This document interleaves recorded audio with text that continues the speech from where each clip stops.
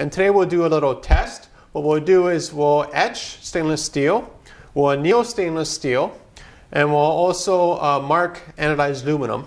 And then what we'll do, we'll stick them all in the sandblaster behind me, and we'll see how durable it is. So I think this will be a really interesting video, and I look forward to doing it.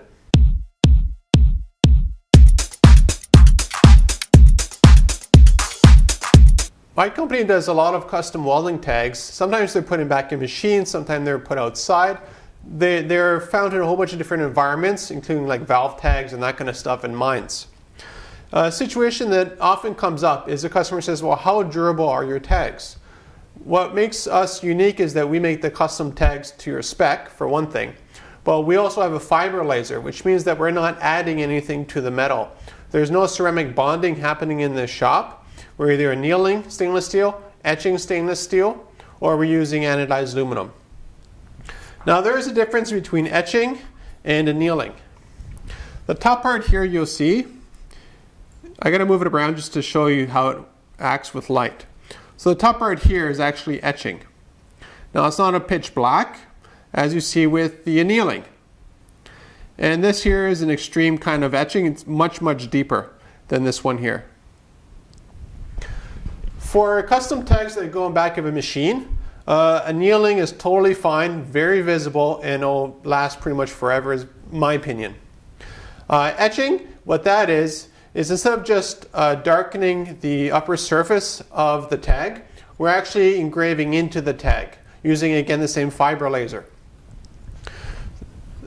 The top one here and this one here are done at the same speed settings, so it just gives you a comparison, I guess cost-wise. This one's nice and smooth, this one's pretty rough, and this one's very rough.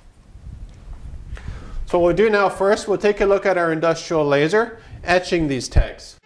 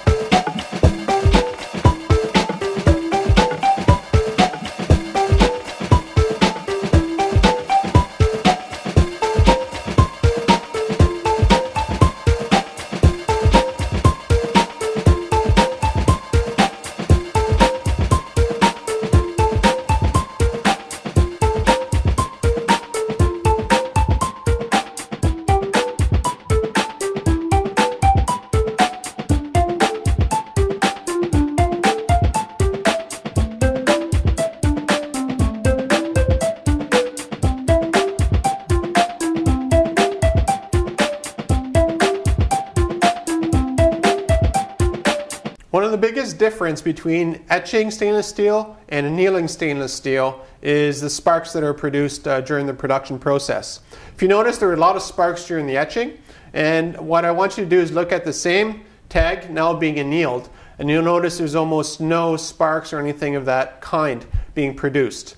Again, annealing is a different process than etching. Annealing is just on the very top surface. We're superheating the metal and at very specific DPIs, around 600 DPI. And what we're doing is we're superheating the top so that it's remelting in oxidization, while etching is actually going into. So it's a different process, but the same idea, using the same equipment. So let's take a look at that now.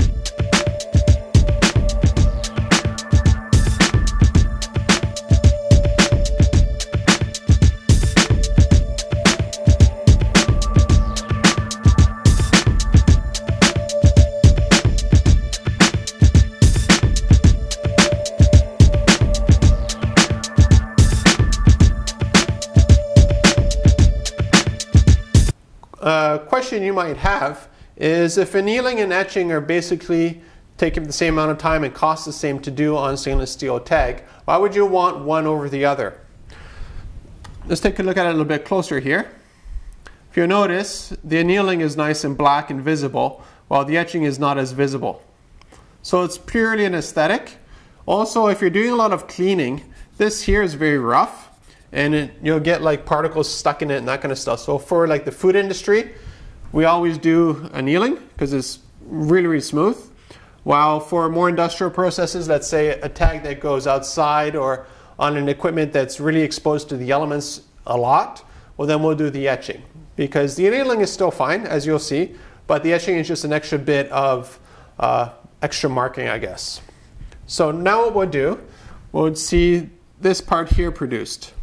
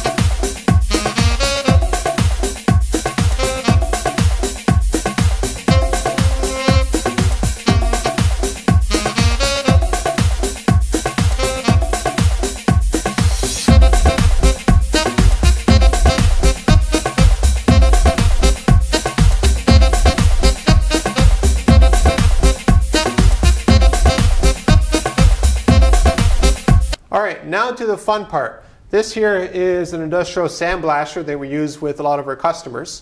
And the reason why I put this tag in there is to find out how durable what we do actually is. Now, a couple of caveats. The amount of pressure and grit coming out of this thing is, I don't think you'll find anything like that in nature. We're going 80 psi, so pounds per square inch, and I'm just using a regular beach sand. So think about extremely high pressure sand blowing on your skin. This thing here would blow off the skin off my finger in about a second.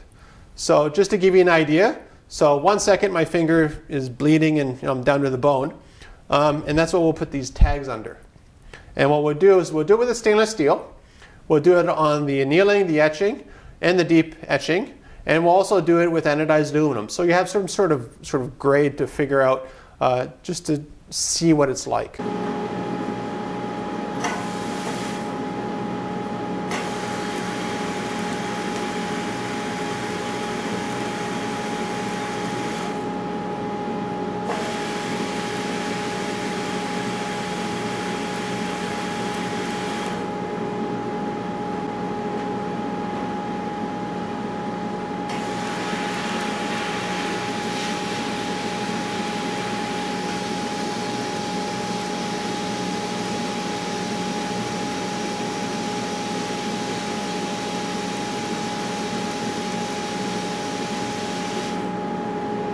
What I did special with the sandblaster is actually I showed the videos of us sandblasting the tags real time.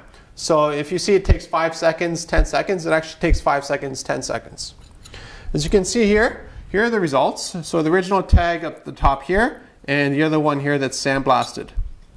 We'll focus on this one here. So if you notice, the annealing is pretty much off, but it's still visible. And the etching up here, you see a bit of a shadow. So again, it is visible. And the very deep one here, as you can see, is visible clearly. Give you an idea, I think this was around 5 seconds each, 5 to 10 seconds. I'll have to look back on the video. This one here was done double the time, just to see. And it's still clearly visible. What we'll do now, we'll do the same thing with anodized aluminum.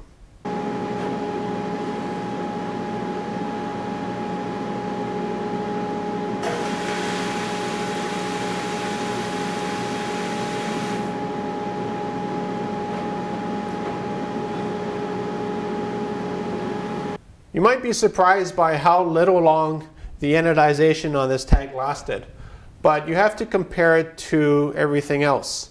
This is 80 psi beach sand shooting down 1.5 inches away from this tag. I knew it wouldn't last compared to stainless steel.